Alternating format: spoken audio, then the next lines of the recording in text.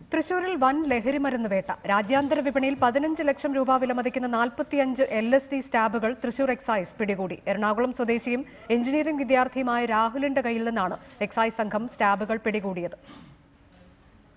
പുതുവത്സര ലഹരിമരുന്ന് പാർട്ടിക്കായി കേരളത്തിലേക്ക് കൊണ്ടുവന്ന LSD സ്റ്റാമ്പുകളാണ് തൃശൂരിൽ എക്സൈസ് സംഘം പിടികൂടിയത്. കേരളത്തിലെ ഏറ്റവും വലിയ LSD സ്റ്റാമ്പ് വേട്ടയാണിതെന്ന് എക്സൈസ് സംഘം പറഞ്ഞു.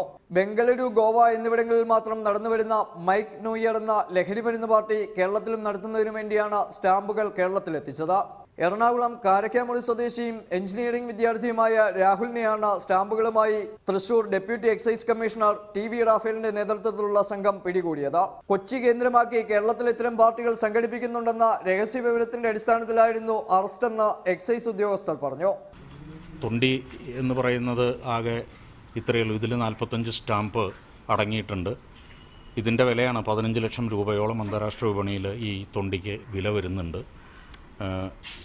ഈ കോളേജ് വിദ്യാർത്ഥികളുടെ ഇടയിൽ, പ്രത്യേകിച്ചും അന്യ സംസ്ഥാനങ്ങളിലെ എഞ്ചിനീയറിംഗ് കോളേജുകളിലൊക്കെ പഠിക്കുന്ന, സാങ്കേതിക വിദ്യാഭ്യാസ സ്ഥാപനങ്ങളിൽ പഠിക്കുന്ന കോളേജ് വിദ്യാർത്ഥികളുടെ കോളേജ് ഹോസ്റ്റലിലും പുറത്തെ അവരുടെ താമസ സ്ഥലങ്ങളിലും ഇത്തരം ലഹരി സിന്തറ്റിക് ഡ്രഗ്സിൻ്റെ ഉപയോഗം വളരെ വ്യാപകമായിട്ട് നിലനിൽക്കുന്നുണ്ട് എന്ന് ഞങ്ങളുടെ ഷാഡോ ടീമിന് വിവരം കിട്ടിയിട്ടുണ്ട്.